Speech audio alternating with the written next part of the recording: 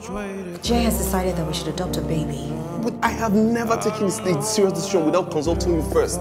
My career means so much to me right now, more than anything else. But sir, I'm on leave. I resume in 2 weeks. So your boss speaks very highly of you? Yeah.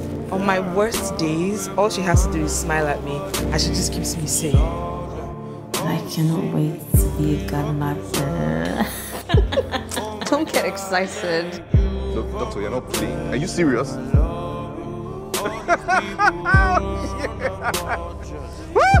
Yes, thank you.